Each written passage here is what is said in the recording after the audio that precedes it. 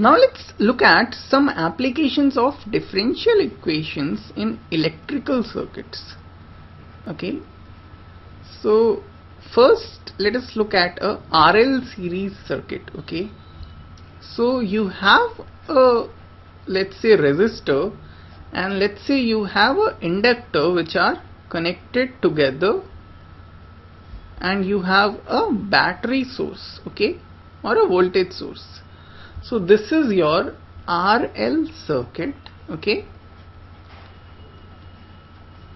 let's suppose my resistance in this resistor is equal to R and my inductance in this inductor is equal to L. Okay, I need to find out what is the current flowing in this circuit at any given time. Okay, let us suppose the voltage source is equal to V volts. Then I know that the sum of voltage drops across a loop is 0, right? Therefore what I have is voltage drop across this resistor is equal to what? It is equal to I into R, where what is I? I is the current flowing in the circuit at an instant. Okay, so your I is instantaneous current. Okay, voltage across an inductor is equal to what? It is equal to L di by dt. Okay, where I is the instantaneous current. So your voltage across inductor is this, your voltage across resistor is this.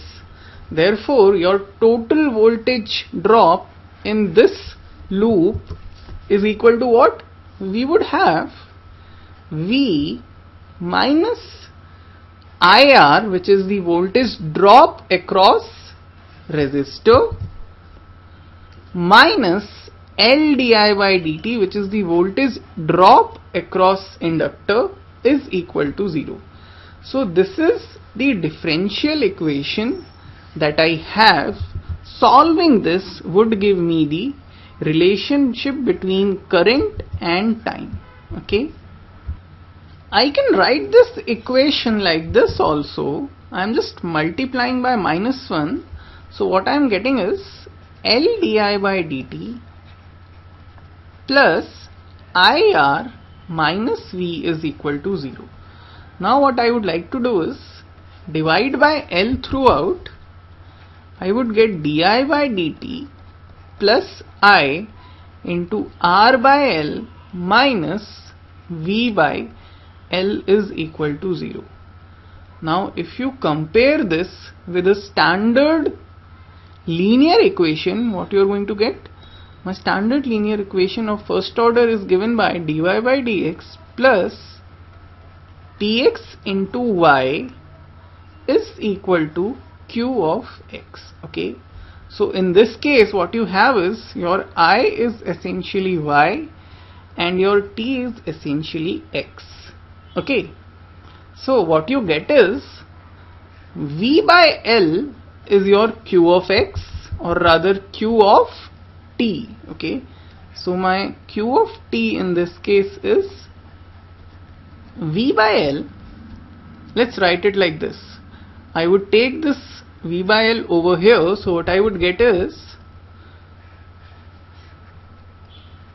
equal to V by L. Okay, so now it is very obvious that q of t is V by L and P of t is R by L. Okay,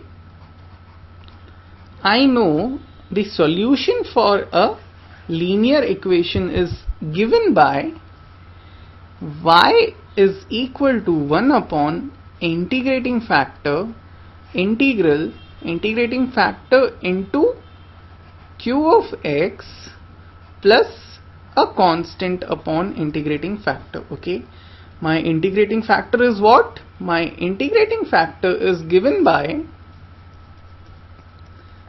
e raised to power px